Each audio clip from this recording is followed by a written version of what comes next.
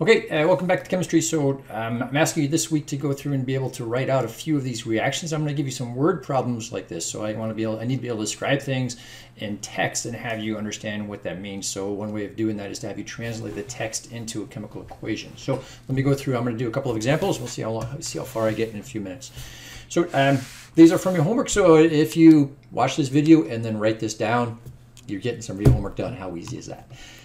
Lanthanum 141. So I'm going to write this one down so I don't make silly mistakes. Lanthanum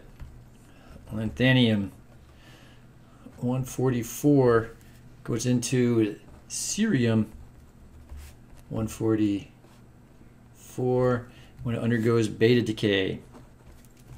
Okay, I don't remember the symbols for these, so let's look it up. You have a periodic table, might as well use it. So lanthanum, so there it is. It's number 57, so a symbol is La.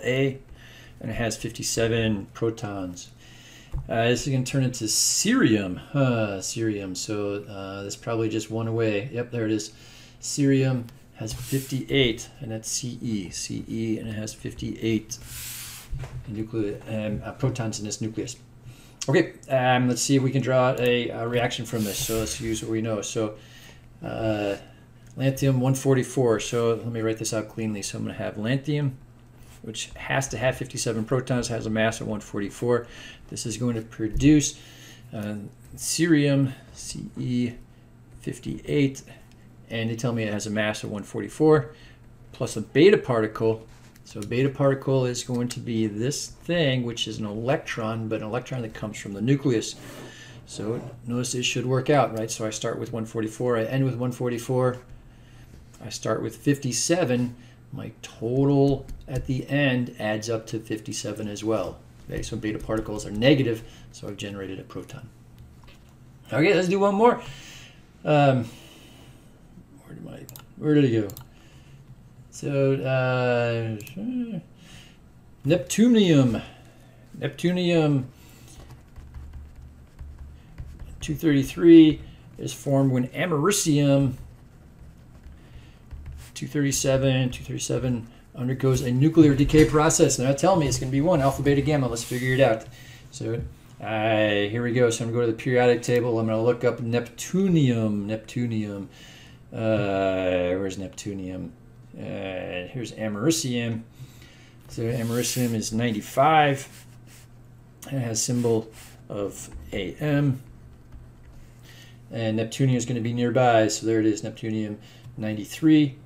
Notice the parentheses around the mass there. That means it's unstable, so radioactive. So neptunium is Np, and it has an atomic number of 93, meaning it has 93 protons. All right, let's write it out. So this is what I know. So I'm going to take what did I say? Which comes from which? Yeah, it must be americium turns into neptunium. So I'm going to start with americium. And it has to have 95. They tell me it has a mass of 237. So, and this is going to turn into neptunium, Np 93, with a mass of 233, plus something else. Well, let's figure out what it is. So I start with a mass of 237. I'm left with a mass of 233. So it leaves me 4 mass units to deal with.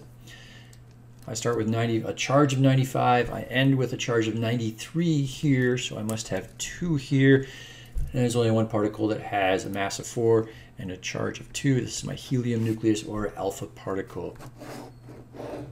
There we go. That's a decay reaction for americium. So this is using smoke detectors. So if you look in your smoke detector at home, probably has a tiny bit of americium there. Don't go looking for it. And it throws out alpha particles, which are not particularly dangerous. Anyway, I hope you can do the rest on your own. Let me know if you can't, and I'm happy to help you. Talk to you soon. Bye.